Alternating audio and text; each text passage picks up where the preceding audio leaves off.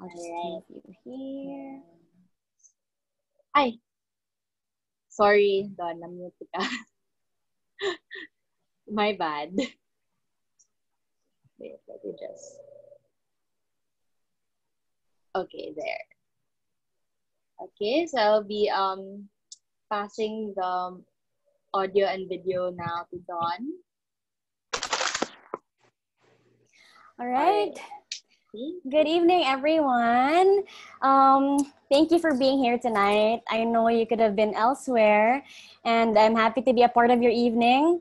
The last time I was listening to a talk like this, I was also in the shower. So it's very convenient to have these workshops now where we can just listen from the comforts of our own home. The past weeks, Charmaine and Jet, they've been organizing talks like this, and I find them very useful for a lot of us. Topics from multimedia to finance to politics, and then photography and all that. And then tonight, organizing your space. Now, I find that this topic is very relatable to a lot of people because we all have spaces somehow. Regardless of size, regardless of status, we all have a space we call our own. No?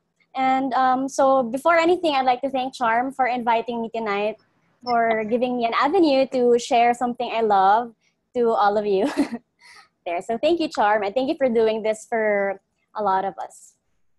Okay, so without further ado, let me start. So organizing your space, tips to a more organized and inspiring personal space. Okay, so before I jump straight to the topic, allow me to introduce myself.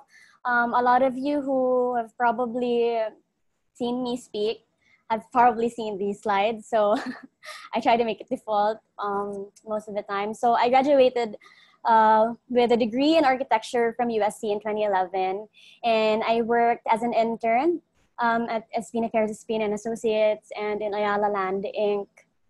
for 2 years.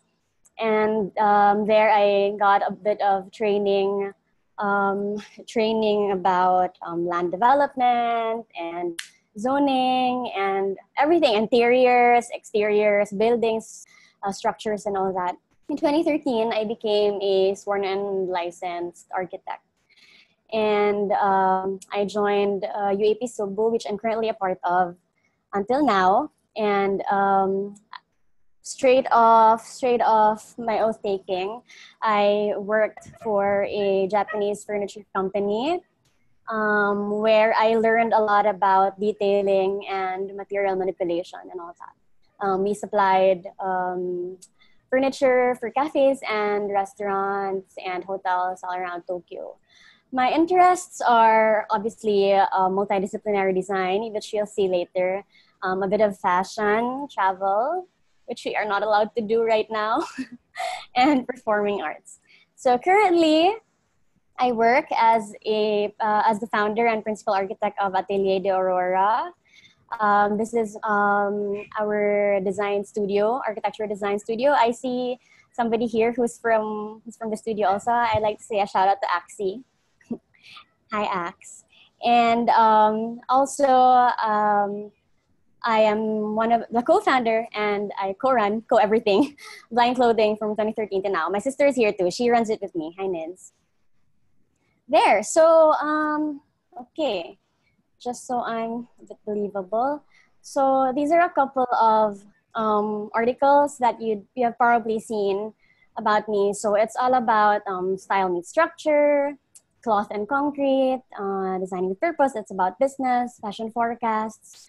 I've also represented in a couple of, how do you call this? Civilian-based fashion shows, things like that. I was also lucky to be one of the 30 people chosen by Sunstar in their Movers, Mavericks, and Makers issue in the 30th anniversary. So a little bit about Blind Clothing. So this is a clothing line that me and my sister run. So we produce pieces, we design and produce pieces made in Cebu, and we also curate pieces, imported pieces there. So we used to sell in Zalora, we stopped, we do pop-ups. We kind of held off on this for a while because we got really busy, with me with the practice and her with med school. And now we've just gotten back at it. Thank God for ACQ. You know, we've had a lot of time to spend together and pursue this. So this was since 2013 up to today, with a like maybe 4-year hold in between. And this is our architectural design firm, multidisciplinary design firm. So we do furniture, interiors, architecture, everything under the sun. So this is my team right now, and this is our office under construction. We just turned 5 years this year, and we were supposed to move in this month, but nope. All our plans are on hold, as with everybody else's. So we in the office, we do a lot of interior fit outing. You may be familiar with some of these establishments. So we love working with brands in the same amount of way we love working with people. We love working with homes. So we like cultivating identities. A lot of our clients are local. A lot of them are Cebu grown, home based here. So you'd probably be familiar. So a lot of them are restaurants, retail, cafes. We also do furniture. So we did furniture design and manufacturing for these. Just I'll avoid saying names, but there. And so these are some of the articles that have been written about the firm all throughout the year. So we've been very blessed to have met people who were willing to feature, who came up to us and asked to feature our work. So this has been validation also, for me as a young architect venturing out into the practice. So it used to be just me, and then there's three, and then it became three of us, and then we grew off from there. So as you can see, earlier I mentioned about multidisciplinary design. So this is where my passions revolve around. To bring us back to the topic on organizing your space, I'd like to show you this transformation. So this project I did with Axie, who's here right now.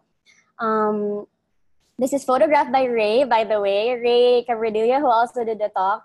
She is our official photographer, and she's responsible for like 90% of the amazing photos that you'd probably see here, and the photos that I showed earlier. So she's in Manila. She's based in Manila now, but every time she's here, I try to catch her so she can still shoot for us. So this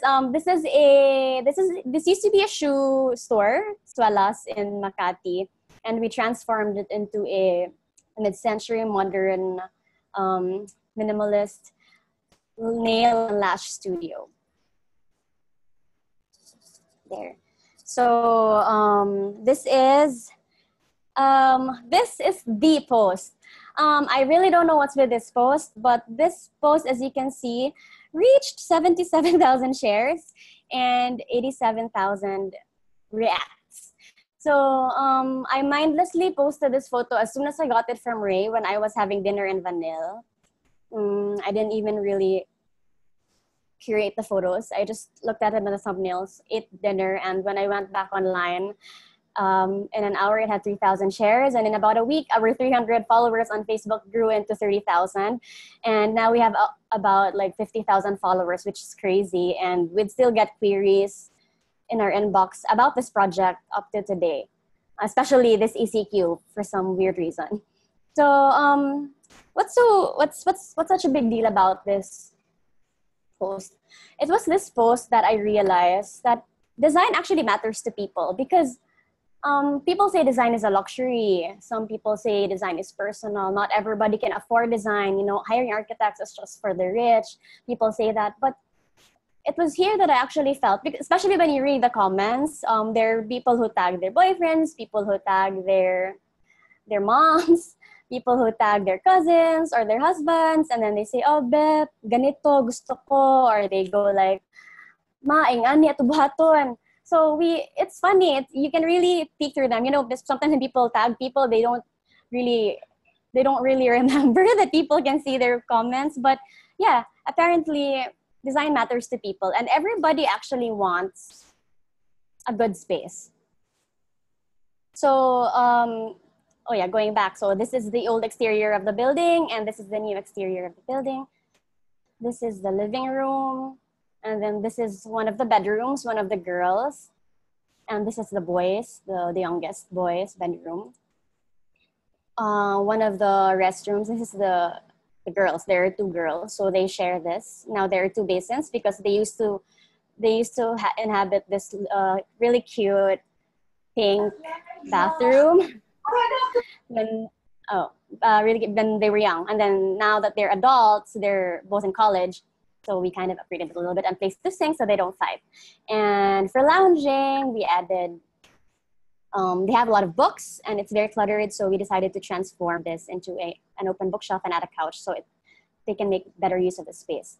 So for where they cook, we retained the kitchens and changed lighting, changed the countertops, removed the tiles on the wall, updated it a little bit. And for the dining, since they're a typical Chinese family, they have a lazy Susan in their table, so we made a more contemporary version of that, and we tried to add windows. We punctured the wall, added a cove, added this glass wall at the left.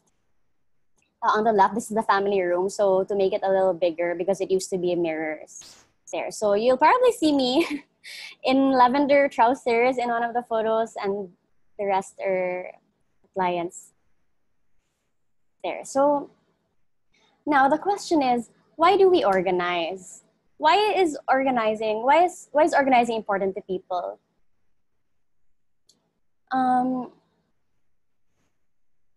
This is one of my favorite quotes. I have this in my notes actually, and when I was typing this, I didn't even have to Google it. It just really popped out in my head because I memorized it, and it goes like this: "It is architecture's task to render vivid to us who we might ideally be." What's your understanding of this? For me, it's architecture has the potential to make us feel like we're doing good. Architecture has the potential to make us feel like we are where we need to be. I remember my first week as an intern when I worked in Ayala Land. I made sure that I went to a corporate office because it was what I wanted at that time. And then I remember walking out of the building and feeling like I had everything going for myself. And I blamed architecture for that. I blamed the building. I blamed the landscape all around Cebu Business Park for all those things that I was feeling. I remember the first time I was finally happy about remodeling my room. I went to bed, the fairy lights are on, I had my diffuser on, and I was saying that I'm gonna get a good sleep tonight because this is finally how I want it to be. So there. Sometimes it's a self-image, but sometimes it's also aspirational. We make our spaces look how we want our lives to be like. Also a quote from Dr. Sally Augustine, PhD. "Seeing clutter all around us is mentally exhausting and makes us feel tense." Now, I'm gonna chat with you here for a little bit. Who among you here, I can't really see the chat. Hang on. There. Who among you here feel stressed when you're, okay, balihon na lang ako. Who among you here don't feel stressed when your space is gubot? I can read it to you, Don, if you can't see the chat. I can see it already. Yeah. I'm gonna give you 5 seconds. 5. Be strong and be brave. If you don't feel bothered that your spaces go both and it doesn't affect you, please say I. 5, 4, 3. You get so stressed. I don't feel super stressed. Okay. I feel stressed sometimes. All right. Stressed, gubot. See, it varies from person to person, anxious and depressed. See, so it varies. You know, there are levels to it. Some people get very affected, like me. The very first thing, it drives me insane. Okay, there's a level of gubot and stress that stresses me out. Doesn't spark joy. right? Specifically if it happens at work. Yes, some of us aren't able to work if it's gubot. So the first thing I did the very first week that we were on ECQ was fix my room. I mean, if I'm gonna live here for 24 hours a day and work here and eat here and all that, then I might as well make it good. There's organized chaos. Yeah, that's true. Now, okay. Can I ask you, why are you here tonight? Don't really have peace of mind when I'm not happy. Anyone? What made you, aside from supporting me, friends, so what made you here tonight? I know a lot of us here some of us are from the design industry, some of us are homemakers, some of us just want to make good of their personal space, need to Marie Kondo our stock room. Oh my gosh, I did that. I learned how to make my space look and feel better. Yeah. So, I started with my room, and then I eventually moved on to creating new nooks in the house because there are 6 of us and our house is not going to get bigger throughout the ACQ. So I had to add nooks so we won't feel too tight. And then eventually we cleared our maid's room, which now became a music room and everything like that. So it's a never-ending process, and I keep doing it because it makes me feel exhilarated. And it might not be the same for everyone, but I'm sure everybody agrees here that it is important. It is essential, and it has effects to your mental and emotional state. Most common spaces. I purposefully left this blank because I want you to picture the slide with photos of your own space in it. Okay, so let's imagine for a bit. How does your living room look like? How does your sleeping quarter look like? How does your working space look like? And how does your cooking and eating space look like? Okay. Okay, na? You've imagined it na? I'm gonna ask you, where do you spend most of your time when you're at home? My sleeping space and working space are in one space. Exactly. That's why I didn't say room, Julian. I think there's a certain way to achieve this kind of organization. It's more than arranging. That's true. It could be essential. We need or we don't need the bed. Right, the bed. Okay. So whatever that space is, start there. Bedroom, living room. See, it's different for everybody. So that you have a concrete area that you can apply these tips on, I want you to imagine that space as we progress. Now, I'm not Marie Kondo. I'm just a practicing architect who loves organizing, even my own space. And I've compiled my 10 tips on how to organize your space. So how do we organize? Number 1, evaluate. Evaluate. Number 1, what is your space's existing problem? Sige, think about it. Is it that it's too tight? Is it that there's not enough storage? Is it that it's too dark? Is it that it's not cozy enough? We all have our different problems, and solutions don't happen when there are no problems. So that's the good news. So determine what the problem of the space is. Next, determine your existing conditions. So not all, when we do site visits, whenever there's a project, we usually head onto the site and do an ocular, because if there's anything I learned in my years of practice is that not all design solutions are applicable to all problems, because it also matters what the condition of your site is. So for example, okay, later na lang I'll show you because I have pictures.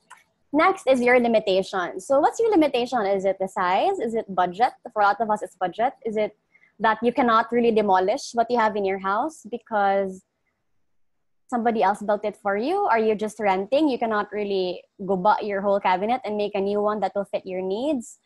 There are limitations. And then number 2, what are the things in it? So now that you're done with the space, you look at the things that are inside the room. So is it trash or is it treasure? Evaluate it. So I'm going to take you to one of my projects. One of my very first projects. So this is a retail / office / production house. This is a company that advocates for for local weaves and turns them into beautiful products, textiles, and all other merchandise, clothes, things like that. So see, this is a warehouse, and the limitation to this project was budget. And secondly, it's made of drywall. So we wanted to introduce a lot of storage because they told us that they have problems with a very big inventory and a lot of SKUs, and we wanted to house those things through closed shelving because closed cabinets so that it doesn't look cluttered. But the walls were soft, and if we broke the walls, we would have to spend more for erecting the walls back again. So because the walls were soft and we couldn't puncture on the wall, then we had to make use of mounting on the floor. Well, the floor was concrete, so we had to make freestanding items, or the ceiling was also just a ceiling. There were no trusses because their ceiling was just made of faring, because it's like a warehouse inside a basketball court or something like that. So the only sure structure there was the floor. So everything had to be freestanding there. So this was their reception area here. And then this is before and after. And then this is their retail space where they store the fabric. So there are a lot of divisions. Now, the beautiful patterns weren't really showcased. Well, sayang, no? It's very vibrant. And then each pattern represented a tribe in the Philippines. So we made it this way so the patterns are showcased enough. And we made it into rollers so they can just remove it. Because the fabrics arrive in rolls, they can just punch it through the rod. And then when they cut, they can just roll it out. So it's not just about form, it's also about function. And oftentimes, I'd like to add, it's also about meaning. So it's about creating meaningful spaces for people, for the people that inhabit it. So when you evaluate, you ask yourself, why you occupy your space? Why do you embody that space? Why are you even there in your couch where you're listening to me right now? So why? And after you ask yourself why, do you meet that purpose? Because if not, then what is your space for? If your bed is there, it's for sleeping, it's so you can rest and rejuvenate, and it's filled with piles and piles of clothes, then your bed is not exactly serving its purpose. So that's what I'm talking about when I say meaning. And then the photo here below, this used to be the production area. So it's the same space. The issue was lighting. So here in the other photo, this is where we hung reflectors from the very high ceiling. We added windows so there's natural lighting, so they don't have to spend too much on electricity. And we added shelves using old plywood that we salvaged from destroying all the other display shelves in the retail area. So we recycled them. That's why they're thick, because they're only plywood, and we just made a metal frame for them. And then that's where we placed all the boxes and all the bins there. Okay, so right. Number 2, purge. So now that you've determined trash versus treasure, those that are treasure, if they really are treasure, then you decide to keep them. And those that are trash, you turn them to cash if you can. Luckily, for a lot of us, there are many avenues for people to make money out of trash. It's not what is trash to you may be treasure for others, you know. So there are avenues like garage sales, there are avenues like carousel.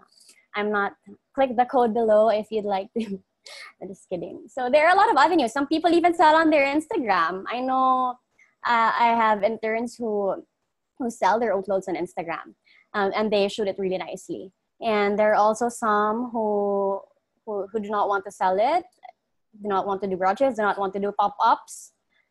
They donate it, because the more you give, the more you receive, right?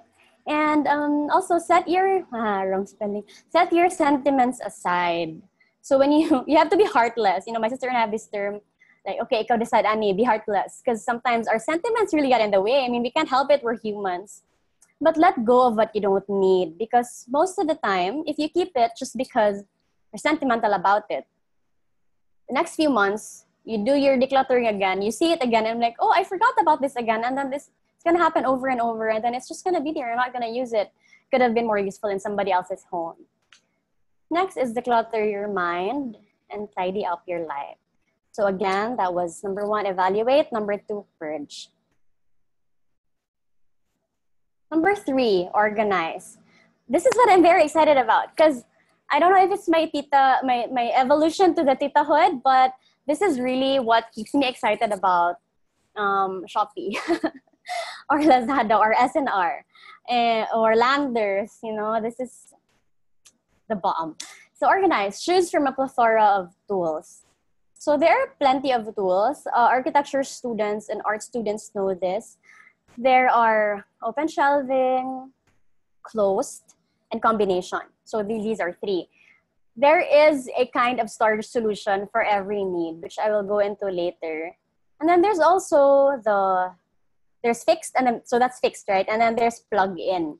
Cunning plug-in, this is what I just recently discovered because of my profession. I'm so used to doing fixed solutions, and growing up, I've always wanted to change my cabinet. You know, I've always wanted to add lights. I always wanted bigger. I wanted to have drawers because I didn't have drawers for socks and undergarments and things like that. But then I discovered plug-ins. These are things that you can actually insert in your existing cabinets to make you maximize it even more.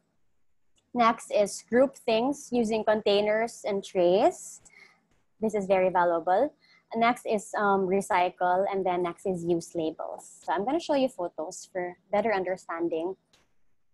Open shelving. So, see, open shelving is very pretty. A lot of the shabby chic homes, the country homes, use open shelving. Now, while this is pretty, it's also very tricky because a lot of us are really gubot. Like, a lot of us are really cluttered. So, only use open shelving when you are confident that you can make the open shelving look nice. Okay? Or if you have tools, or if you have mini bins that can actually help you organize the open shelving. Remember that slide I showed you of Anthill about their production area? So that was like that way because it was cheap. But also eventually when we progressed on, they realized that it can, because it's a production area, it can get really dusty. So they had to incorporate boxes with rollers. Sometimes it's a trial and error. It evolves, you know, according to your need. At that time, you were very happy with just the open shelving because it really met the budget. But eventually, you realize it gets dusty. So you need to innovate from there. Next is there. Expectation versus reality.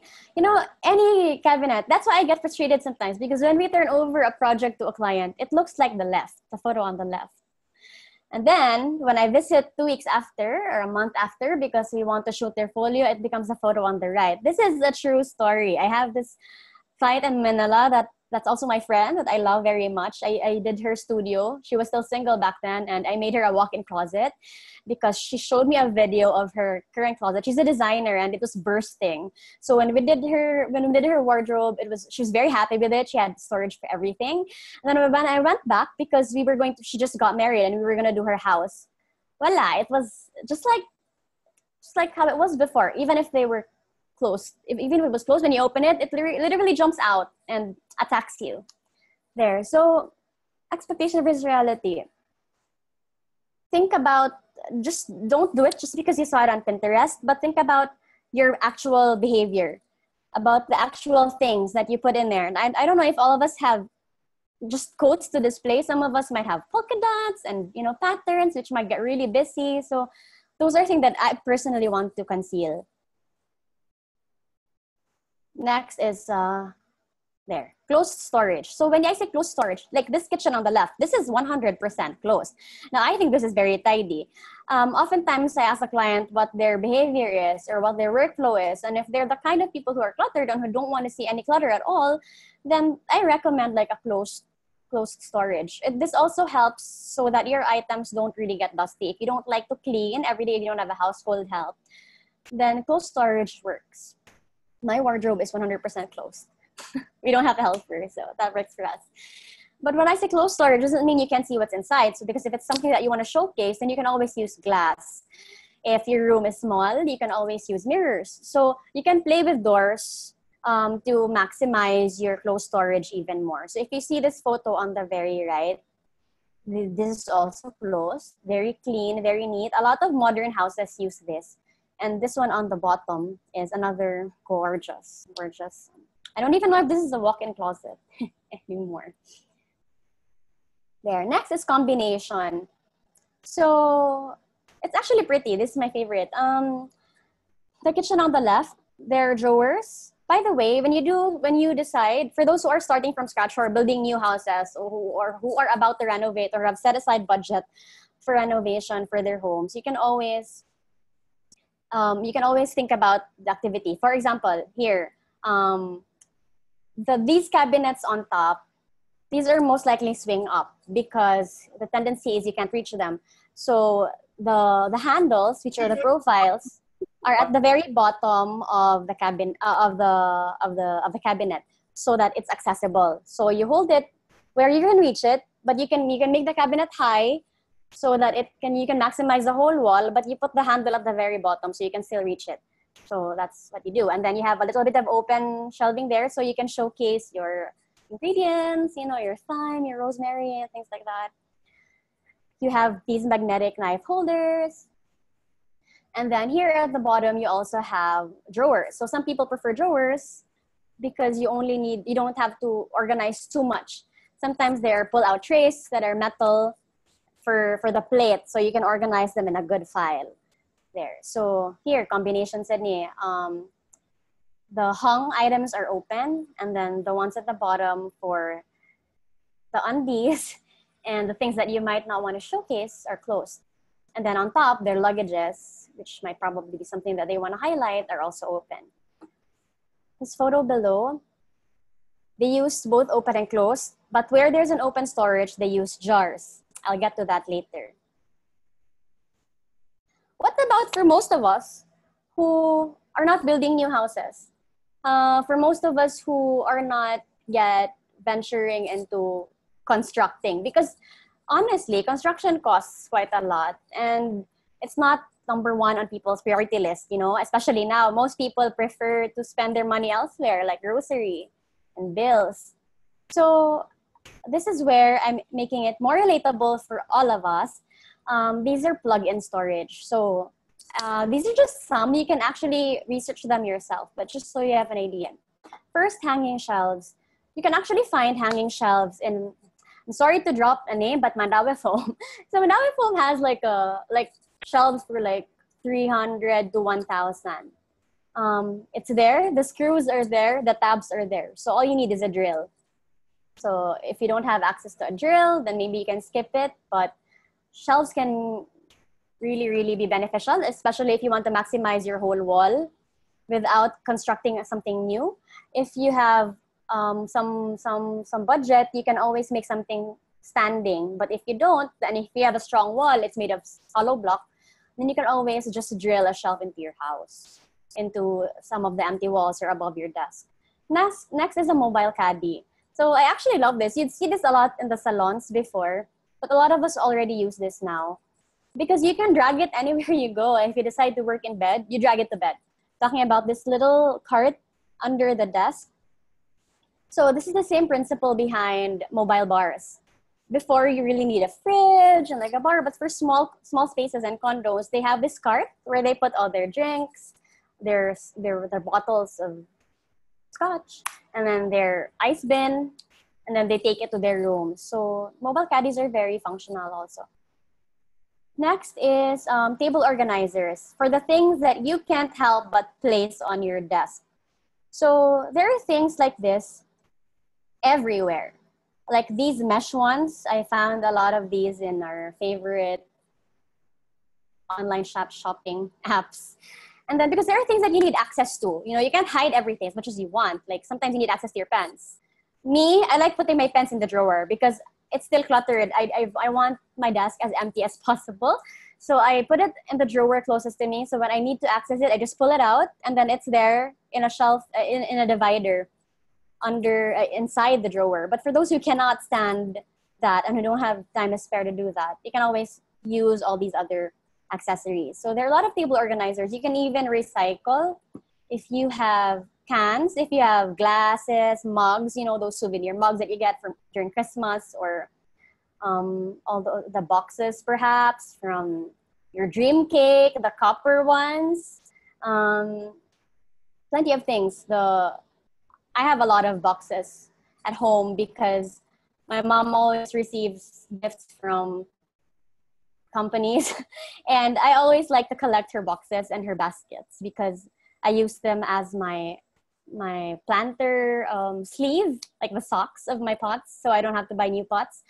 I use them to hold all of my leather good maintenance stuff.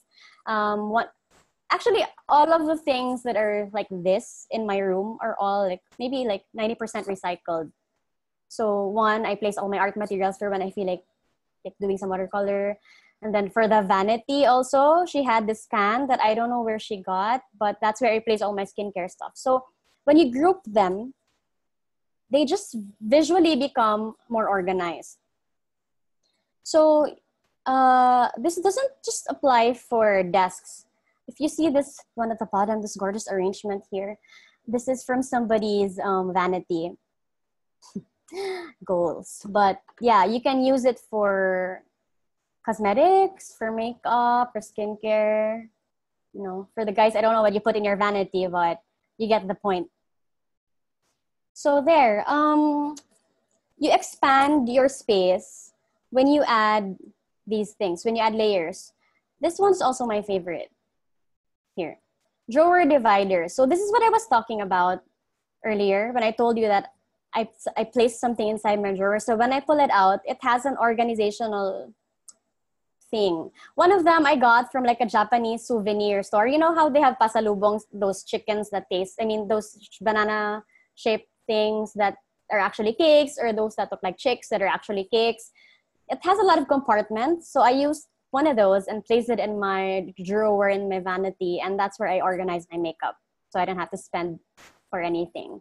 And then in my desk, I have like pencil cases, na very simple, just square. So I open it and I place it under there so that things don't move. So that way, you're more organized. They don't swim inside your drawer. So you find things easier. You see everything.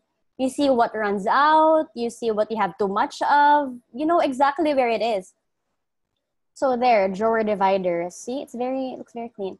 Also here, hanging closet organizer. So this was like recently, maybe 2 to 3 years ago find that I found very amazing, because a lot of us, when our architects probably design our houses or the places that we're renting in, we have these rods, but not a lot of us have a lot of dresses. So we don't want to hang them. We can just fold them. We can always place these hanging closet organizers.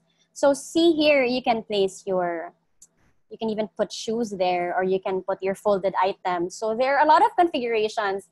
I've seen a lot of these in Mandal Foam. I've seen a lot of them in SNR, SM Home, Our Home. So these things actually make your wardrobe cabinets more functional, custom fit to your needs. There are a lot of configurations. Some are puro shelves, some are like for bags, some kinai holes for scarves. Some have these little drawers. I recently just also bought like something like this, but standing version.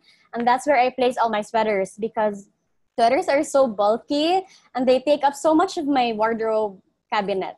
And it's so thick and I can no longer place anything there. So I decided to take them all out, roll them and put them there, so that I have more space in my real cabinet, my real wardrobe cabinet for the other things that are more lightweight and the ones that I use more often, because I don't really use sweaters a lot.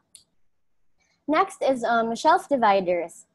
So these things are good because if you have a shelf, there are times that it's not exactly the height that you want it, like the height, or it's not exactly divided the way you want. So you can actually manipulate this vertically and horizontally. So if it's too high, you can use this one on the right. See, so this one, it's just one shelf, but adding a level to it gives you like 2 shelves instead of 1. We have something like this in our restroom, in our bathroom, sorry. So there's a long vanity counter, and then we used to just put everything there, and then we found this, and now there are 2 layers. So now there are 2 shelves that we just place right on top of our counter, and that's where everything is. So like all of the things that we don't use go under, and all the things that we always use are on top. So that's how we divide it vertically. Now, you can also divide it, see this one also, see? So taas ihang shelving, so there's a big gap there, there's a big height. So they place storage boxes in the middle. Stackable ones are really good. So they can put this. I also did this to my shoe area. I have this just one flat shoe area, and when I was younger, it was enough. But now that that I'm growing older, I have a little bit more shoes. So I had to put boxes like this. In fact, I always put it in my Instagram stories, and every time I put it on my stories, a lot of people always message me where I got it. I found this, how high is it? Like 0.70. Okay, most people speak in feet, so maybe it's 3 feet. No, sorry, 2 feet by 3 feet, something like that. And it houses like 30 pairs of shoes. So it's very small, but every small box has like a diagonal thing that goes up. So one shoe goes down, and then when you do this, one shoe goes up. So that's one box. So it's like a pigeonhole. So be on the lookout for things like this, because back when you were younger, I couldn't care less about these things. I'd rather go to the food section. But now, like, this really make me happy. So here, shelf dividers. See, this is just like a piece of plywood that you slit. One of our designers actually sent this to me because we were going to use this for a project. The house that I told you about, my client who's just newlywed, the designer one. So yeah, for her storage solutions. So you can cut up sleeves, you can groove it, and then you can cut like a thin ply, like 1/4, or you can even use cardboard, and you can put them in between so that automatically your items are sorted out. So you can do this for files as well. Here on the bottom, we have like bag storage. And then here on the right, this is just made of acrylic. So see, you don't even have to redo your entire cabinet. You just have to get one of these dividers and then insert it right smack in the shelf. I also bought one from IKEA before. It's this, there's like a leather strap, and then there's like a fabric. So you just clip it on one of the shelves above, and it drapes to the bottom. So your bottom shelf has two shelves now. So it's about creativity lang, and it's just, use your imagination and maximize what you have. Next, group things using containers. So this is what I was saying earlier. This is great for open storage so that it's more organized. So like this one on top, so you can use jars. You can use canters. You can use those little plastic containers. You can also, another tip is also look for places that were once useless. So when I grew my bag collection, I had nowhere to place my bags because everything was full. So what I did, I found a space under my bed. And like this one here, that's why I really attached an image, because I found a space under my bed because my bed is suspended. I mean, it's open at the bottom. So I bought storage boxes and placed them there. I aligned them all there, and that's where I placed them. That was before I got the shelf I ordered from Tavla. So there, but I still use it for a lot of things. Or it could be the little space above your cabinet, the space between the top of the cabinet and the ceiling. So you can put boxes there as well for the things that you don't really access all the time, because syempre it's hard to reach. Another thing is you can also use trays. So I have so much trays. Like I tray everything as much as possible. My candles, my anything. My skincare, I keep saying this, but even your materials, like your cooking materials, see? Here you can find vinegar or vinaigrette, balsamic, and all these things. So imagine if you remove the tray here in the kitchen photo. So when you remove that, it's visually cluttered. I mean, even if you arrange it well, it just looks like you just place it there mindlessly. But if you put them on a tray, not only can you remove everything better and bring it to the cooking area, you can just also, it really looks more visually organized. And sometimes that's what's important, you know. And then here at the left, we also have bins. So bins can vary. Sometimes it's the same principle as baskets. So it can be woven, it can be paper. I know a lot of stores sell paper versions of this of all sizes. And now there are also these mesh things. Like wire meshes are very in nowadays. Tin can looking ones are very in. So you know those things that you get from, like I always say, cookies and cakes. Like those like make really good storage solutions that can help you save some money there. So next Christmas, when you receive presents, be mindful of keeping the trays. You never know when you'll reach for them. Next, I spent a lot of time there, huh? Next, arrange. Wait, I'm just gonna move this chat box because I can't see my own slide. Sort and arrange. So sorting is a category. Sorting is categorizing things that have a common feature. My advice is to sort things according to your function, accessibility, and zoning. So I didn't realize how important this was until I did it for myself. So if it's something that you reach for before bed, like your diffuser, your candle, your book, what else? Your earphones, put them on your bedside. So instead of opting for like a bedside na open, why don't you opt for something that has a drawer so you can have additional storage? So you put them where you need them. Your charger, your power bank, all that. In your desk, all the files that you reach for often, put it there. If you like doing your makeup in your bedroom, which most of us do, so that's where you place it. But if you usually apply your, let's say your face mask, sorry boys, if you usually apply your face mask or your cleanser in the bathroom, then don't put them in your vanity, put them in your bathroom. So put them where you can access them all the time. So sort them according to function and accessibility so that it saves you time. And time is money. Time is of the essence. So zone them. Group them according to their function. Next is arrange. Put things in a neat, attractive, and required order. This is the definition of arrange according to Wikino. So section off things and make sure to see them clearly. I don't know about you, but my OCness gives me anxiety attacks when I can't remember my inventory. So like, I make sure that I see everything. I want to see all of my clothes. And I'm surprised because Marie Kondo actually also said this in one of her videos, that when it gives you more peace that you know what you actually have so you can appreciate them better. So I arrange them in a way, sometimes it's according to height, sometimes it's according to use. So all of my ointments here, all of the hair care products here, all of the lotion here, all of the makeup on this side. And so it depending on your lifestyle. If you're an artist, then you group them according to that way. All of your digital stuff on this side. If you're a podcaster, so group all of your equipment, put them on little containers, make a proper container and pouch, use a pouch for your wires, put them in a box beside you because where you usually film and things like that. So it really depends from lifestyle to lifestyle. If you're in the kitchen, group all of your cooking materials where your stove is, and group all of your slicing materials and your slicing materials where your chopping board is, which is close to your sink because that's where you will wash your meat and where you will wash your vegetables. And you can also group your pantry the same way. You know, if you put your things in the pantry, you put them overhead. So put them where you access them the most.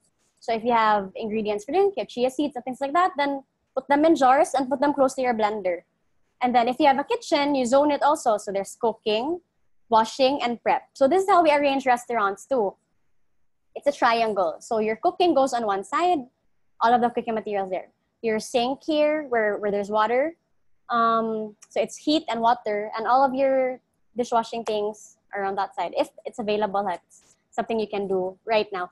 And then on the prep side, where your big slicing area is, that's also where you put all of your prep materials there. So, and then also, of course, this is the fun part. It's arrange things in a neat and attractive and required order. Attractiveness is subjective for people. It varies from person to person. So I cannot really tell you how to make it attractive. But the general rule is always use the rule of proportion, use the color wheel, complementary colors, monochromatic colors, things of the same shade, of the same size.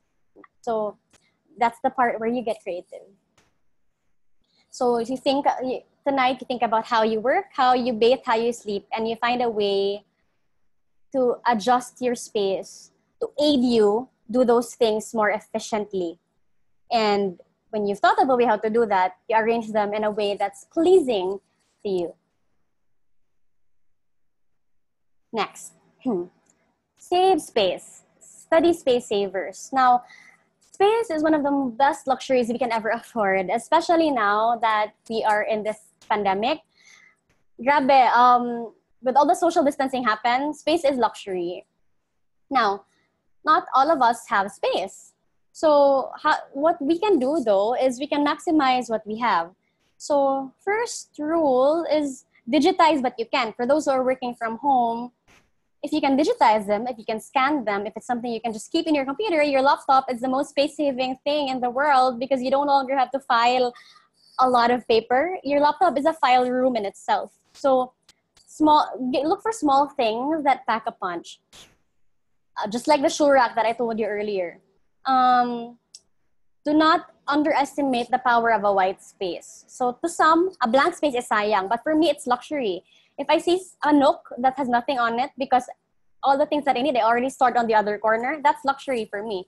If I can leave it empty, I can put a plant there, then that's luxury for me.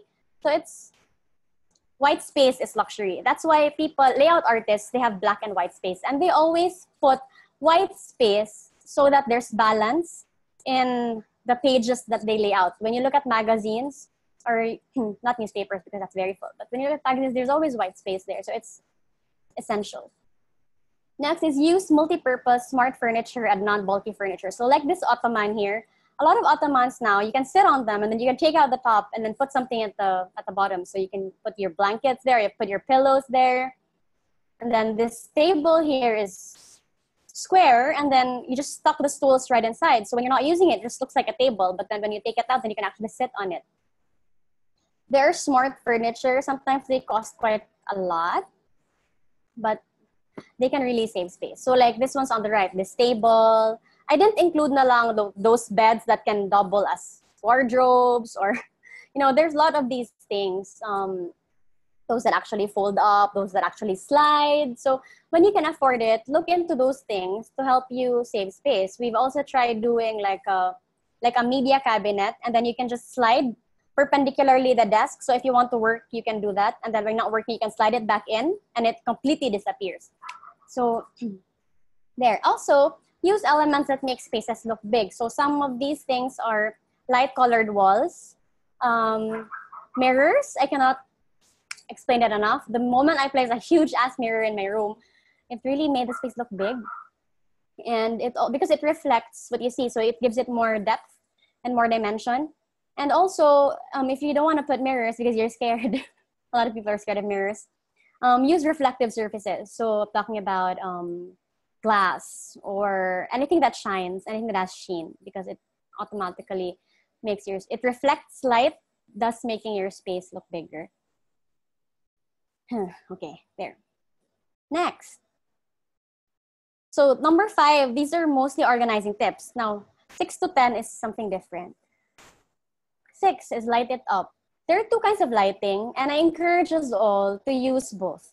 Natural lighting, which is free, the sun, and artificial lighting. So natural lighting, if you have a window, make use of your window. So activities that you use, if you want to wake up to the sun's heat so that you can wake up in the morning, put your bed close to your window. If you want to work with a bit of sunlight so you don't need to use a lamp, then put it near your window. If you want to have breakfast in the morning and enjoy the vitamin E, then put your breakfast near your balcony, or put your breakfast table near your sliding door or whatnot. But if you don't have natural lighting, then you can always use artificial lighting. So there are kinds of artificial lighting. There's general, focal, accent, and task. General is like the usual light that you see on your ceiling that lights up the whole thing. So most of our houses have this. Funny enough, a lot of the houses that we renovated in the 90s have just one light in the middle. And it usually comes in a form of a semicircle, and it has a glass on top. And I don't know why this is always the case, but luckily now, people are fond of pin lights. So I'm personally a fan of downlights in the corners. There are many tricks to this. So you can play with voltage, you can play with wattage, with color. Some bulbs you can even you can manipulate it. Just one bulb, you can make it warm, you can make it cool, you can make it day. Okay. And the next is focal lighting. So focal lighting is where you, if you want to emphasize things, like if you have an artwork, like for example, these shoes. So if you want to highlight something, if you're an art collector, so you make sure that that place is lit. We as humans are inclined to lighting because that's just our genetic makeup. We love light because we were born with it. And what we can do is that when the light is gone, when the natural light is gone, is we mimic this into our spaces so that it makes us feel comfortable. Accent lighting, this is for cove. So ever saw those cove lights behind the sofa, behind the cabinet, behind the drawer, or in those little cove that you see on the ceiling? So us in our firm, we love these things. A lot of times our electrical contractors complain because we love playing with lighting, because we love lighting. And we feel like it really highlights, but if your wall is plain and you want to wall wash it, automatically it looks elegant, even if there's nothing on it. If you have a nice brick texture, we like spotlighting it so that it shows off and the texture shines through. It's not sayang, because what's your great painting for if you're not gonna highlight it anyway? Next is task lighting. So task lighting, just like the light I'm using now, is like a desk lamp. It's the light that's under your kitchen cabinet. Diba you have an overhead cabinet in the kitchen? The light that's under there is your task lighting. So these are the kinds of lights that help you do your activities better. So an example here, upper right is the window where there's a very crisp, nice cast of natural light. On the left, this shoe store, you'll see the cove light at the ceiling, and then you can also see the cove lights behind the shelf lighting the shoes. So that's accent lighting, and at the same time, it's focal lighting. Good news is, this is always my frustration because my room has just 2 pin lights. And for a while it was enough, but as I grew, I got more arte and I really wanted more lighting. So the first time I ever went to an IKEA store, where I spent the most time in, it was the light section because I found a lot of wireless lights.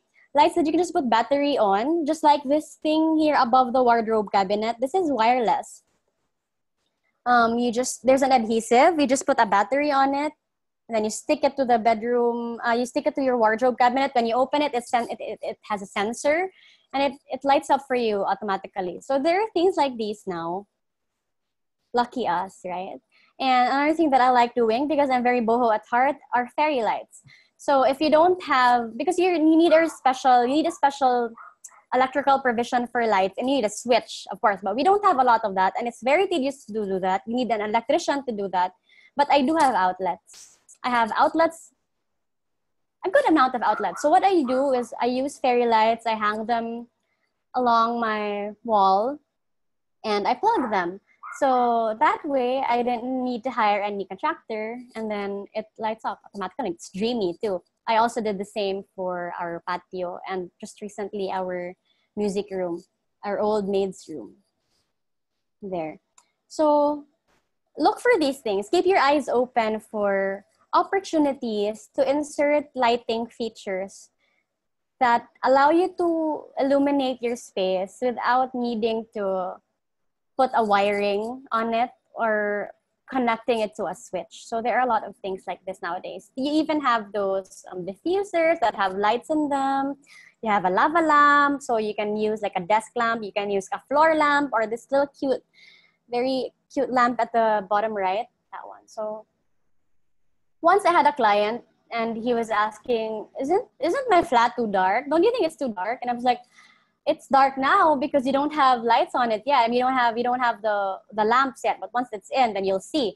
So I was okay, I trust you. And then true enough, when the project was turned over and then all the lamps were there, the floor lamp, the desk lamp, then he was pretty happy.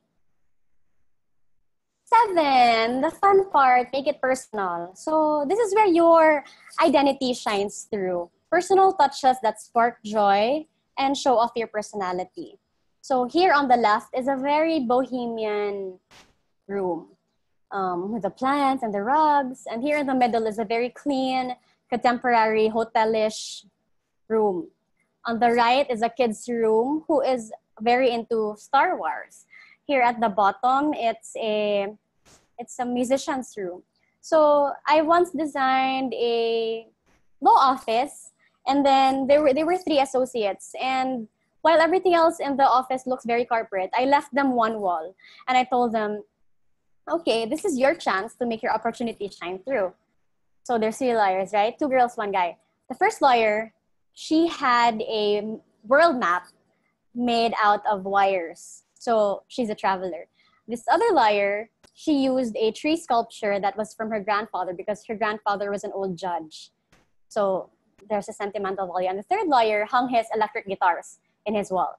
So I loved seeing it because even if everything else is corporate, there's still a bit of personality in the room that shows when you see it. So look for the things that make you excited, because after all, it is your space. So if it's gems, for me, it's plants. I mean, I used to have 10 plants in the room, and then eventually they all died one by one, and then I just have a really huge cactus and one. So there's just two of them, one cactus and one something else that doesn't really die on me very easily, and that really makes me happy. Oh, and I also discovered dried flowers. So I've always loved dried flowers, but it's only now that I learned to dry them myself. So when I get bouquets, my boyfriend's here. So thank you. I dry them and I give them a longer life. I put them in a bin, like one of the baskets that I told you about, or an old vase, and I put them where I want them. And that way I have vegetation in my room. So look for these things and find a way to insert them. So it's not all function, you know. It also makes your heart beat. Next. Oh yeah, I also had this client who's a doctor, anesthesiology. She had her condo done and she wants it pink. And I was like, are you serious? Because like you're a doctor and you want to have a pink room. So what's wrong with that? So I tried to look for a pink that was mauve, because I told her soon enough you're going to be a mom and you're going to be married and your husband's not going to want to stay in your pink room. So we found a compromise and made it pink. So it made her happy, and at the same time, it made her husband happy. So these are examples of my works that we tried to bring out the character of the space and the character of the owner. So the first one is an artist's cabin. He's not really an artist, but he's an art collector. Like he has a major art collector. And he told me to make sure to use his artworks and pick well. So these were the things that I used. And I picked the sheets and these vases to match his painting. So the paintings were the standard. So this is on a mountain. The house is very bulky, so I chose very sculptural pieces. As you can see, the table here, it has heights. It's very lightweight. The legs are very thin, so this is one of the things that can make the space look big. No, you can always imagine if I place like a big solid table there, just one big solid table. That's like just a box, you know. But it won't be the same. It won't be the same as when you use very thin legs with different heights against a very bulky kind of cup and piece at the back there. And then number two, here's a bottom. This is an art collector's oriental bedroom. So this is actually client number one's friend. So he loves art and he's Chinese. And it's just the same owner as the one earlier, the one with the Lazy Susan. So I made sure to make it more zen and wooden and natural there. So it has like, and then orange, a bit of Asian colors. This one here is a tycoon's Manila flat. So he's in Manila for business often, and he doesn't really like he likes cozy stuff. So we incorporated it in the plush furniture and the soothing palette, but also you can really see that it exudes power. So there's crisp lines. Don't mind this big white blank thing, because when we shot this, the artwork that he got from his designer friend didn't arrive yet. But yeah, it was leather and it was suede and hardwood and heavy drips. So there, it matches their personality. Also, on the younger side, this is a young chef's culinary abode. Ray also shot this. Hi, Ray. So here, this is her flat. It is in a roof deck. So we have like a vertical garden here at the side where she can grow her own ingredients. And then here, her pillows had words like brunch, eat, coffee. And then she had a little kitchen, open kitchen where she can host dinner. So this one on the left is her bookshelf, DIY bookshelf, where she places all her books. So she likes to collect a lot of postcards, a lot of books, and a lot of trinkets. So I asked her to bring them out all of her collection and all her travels throughout the years, and we found a place to put them. And here, this one, the thinking room. So this kusina here is something she got from her travel. So we mixed it, the decor, from the actual functional items. But don't do this if you're really cluttered by nature and your kitchen's very busy. So there. And then here on the right is a, hi Jacqueline. Yeah, she was there at the launch. Kairos, exactly, thank you. Okay, so on the right is the newlywed swimsuit designer's house. So now that she's married, you know, I styled for her when we were younger, like we were in our early 20s. I styled for her shoot. And then after that, she made me design her studio slash small apartment. And then now she's moving into a new house. She just got married. And then now we're designing her house. And she obviously wants it tropical. So we incorporated it from her bedroom to her nursery to her walk-in closet. So a lot of wood to remind her of like a resort home. Remind her of Ikebana. So a lot of soft elements like weaving, white washed wood, ash wood, things like that. White walls. So because this is in Quezon City, so it's a very city setting. So at least something. Her house reminds her of the beach. Next is maintain it. So I understand, guys, that life will always get in the way. Before I was getting ready for this talk, my room was also a mess. It happens. When we're busy, it really happens. But once we've organized, our task is reduced to basically putting them back where they belong until the next lifestyle change. So really maintain it. You know, it's a conscious effort. Also, treat your things with respect and care. When you use your laptop, and don't just shove it out when you're done, put it back where it belongs. And when you're done sleeping in your bed, then you make your bed because, I mean, respect it. Think of it as a human, you know? Think of it as something that served you. Marie Kondo likes to say, all her things has a Shinto spirit. So this is a Japanese mindset. And I think it's actually very beautiful because it's like all of your things have spirits, and then you just pay respect and you're grateful to the thing because it served their purpose. It served you. So there, treat them with respect. Don't just show them, because when you respect your things, then you don't dump them on the side. When you respect your clothes, you don't just dump them until they form a mountain. So I think it's a mindset that you can incorporate. And then also think of maintenance. This is very important. When you go back to step one, think of maintenance. Think of, before you apply or before you buy that, before you add to cart, think of whether you can maintain, whether it's something that you can maintain. Before you opt for open shelving, make sure that it's something you can maintain. You know, if it's mirrors, then make sure you wipe it every so often. If it's huge ass mirror and it's dusty, then it's not gonna be nice. So always think of the long-term effects of your choices, be it finish, be it furniture, be it accessories. There. So get into the habit of giving your desk, keyboard, monitor, phones, etc. regular cleanings. So call it a date with your space. So sitting down to a fresh smelling, dust-free work area improves your mood and boosts your productivity. I don't know how you'd feel if you'd hover your mouse over a dusty table. No, I'm sure not a lot of us want that. And next, number 9, indulge your senses. So us at Atelier, we always believe in multi-sensory design. So it's tapping your other senses other than just your sight. So of course, sight, make it visually pleasant. And to make it visually pleasant, also have enough light so that you can highlight them. Smell, I love this. Choose a room scent that suits you. So, you know, I learned from my boyfriend that malls actually really take time to pick a scent that works for their brand. And they really invest in this because this is what they air out to the rest of the mall. So as for me, my favorite is usually lavender and peppermint. So I diffuse this, and sometimes I make like those little glass concoctions made of essential oils with sticks on them. So there, pick something that suits you. And then also get fresh air in. So ablis at yung windows once in a while and let your room breathe. So I used to not do this because I was so lazy to open it, but it's life-changing when you let it breathe for you and your plants and your other things in the room. Next is touch. Select a texture that's fit for the activity. So if you're somebody with disability, don't choose a very smooth floor because you'd eventually slip. So choose something with a little bit of texture.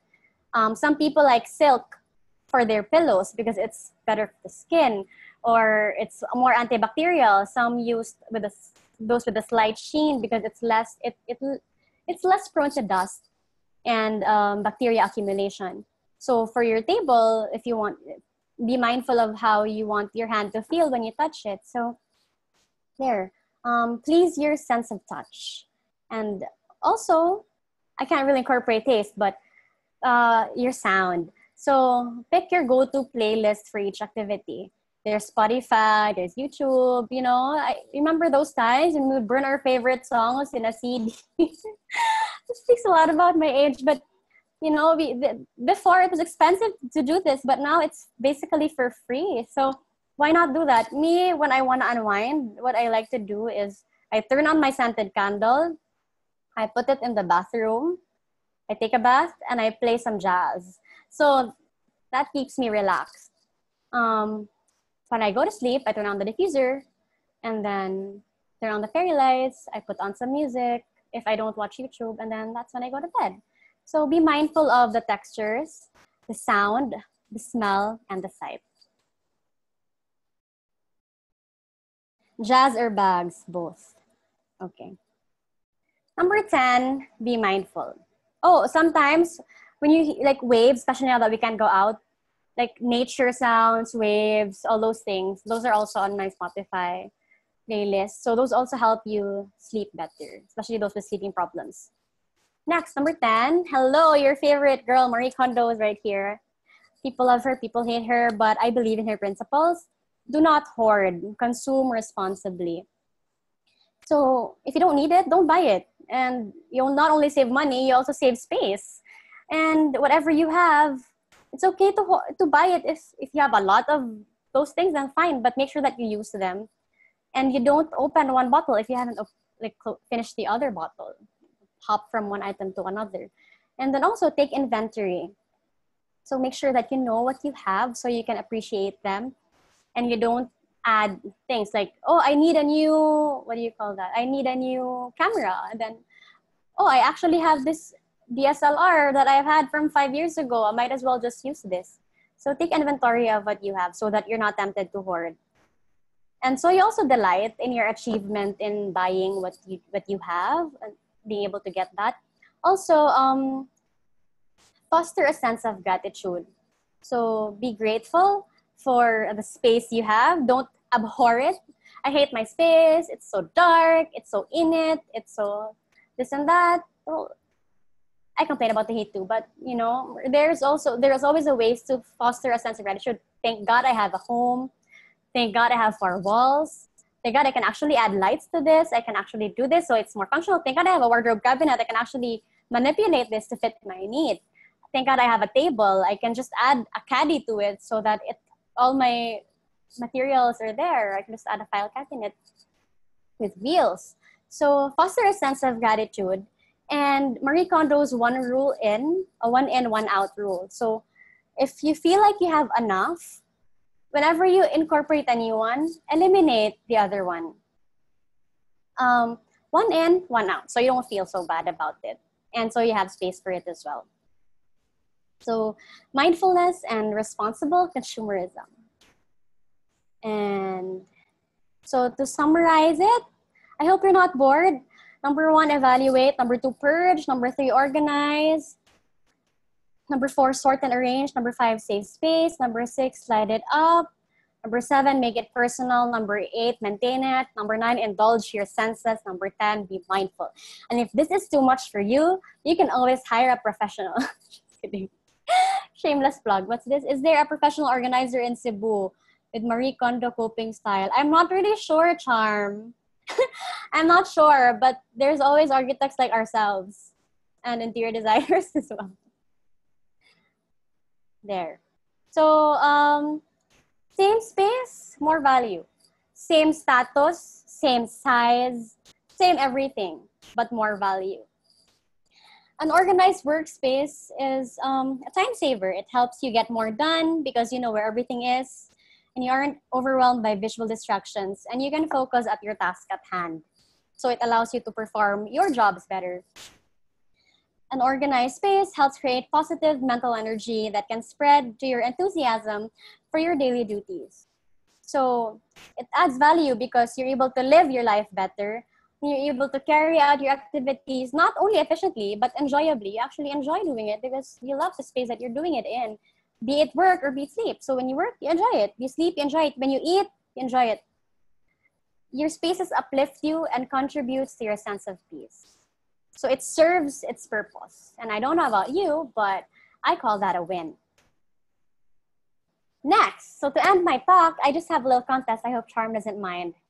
So number one. Go ahead. Can I join? Of course. So this is open to everybody who joined this talk. So number one, choose a nook to organize. Post a photo of your nook before and after organizing it. Number two, follow KDonC and Atelier de Aurora, my firm, on Instagram and tag me and hashtag quarantine. Number three, best transformation wins. So contests will run until next week, May 22. So you have a week. I know it's not an easy job, so that's why we have a week here. So winner to be announced then. I will post the prize on my Instagram tomorrow so that I'm sure that you're following me. Ding. Okay, so good luck, friends. You can do it. I hope you all join, and I hope you take it all upon yourselves and challenge yourselves with these actionable plans. So thank you very much for this opportunity, and I hope you learned something tonight. Thank you. And then... All right, maybe they have questions. So you guys can, yeah, the floor is open for questions. Anton's very supportive.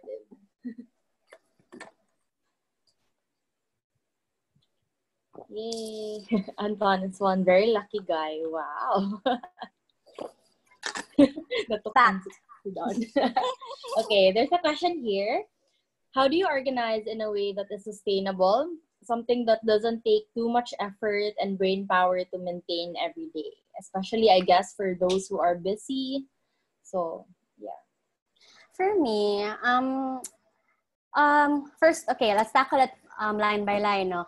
Sustainable, like I mentioned earlier, recycling. You don't always have to buy things. In fact, me, when I was a lot younger, I didn't really have some savings to spare for organizational tools. So I just used to always recycle. So if we have gift packs or if we have all boxes from presents, like even those, like if you got, I got this, even until now, no, I got this cheese platter for Christmas. It was really pretty. So I used it. So all of the things that you can be very, very abdic when you see something that's recyclable. You can also, of course, use sustainable materials like wood. So I think the best, because it doesn't really reduce your carbon footprint, mang good, because these things are already manufactured. They're already there. The manufacturing is done. So what you can do is to make it sustainable is to consume responsibly and to make sure that you maximize the use and you use it for a long period of time. And the best way to also be sustainable is to recycle and repurpose. So if you have jars, like if you have really nice bottles from your skincare, you can put dried flowers in it and use it for your space. You use it for your desk.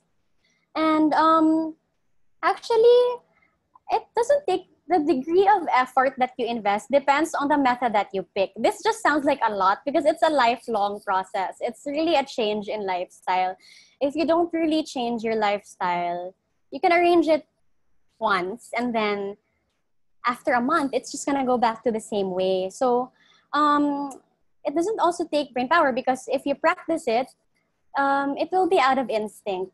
And also for maintenance, I would, if you're the type who really doesn't have, who doesn't really want to arrange, then you can always opt for closed storage. The same thing I recommended to that client who was a swimsuit designer. So closed storage always saves the day because you don't have to think about how you arrange things.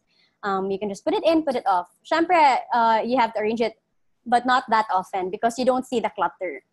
What's important here at the very onset is you are visually organized. So everything you see around you is arranged well and arranged according to use. And if just for me, my personal opinion, I think it's also a worthy investment. I think one day this ECQ, which is almost done, is worth dedicating to your space because the lifelong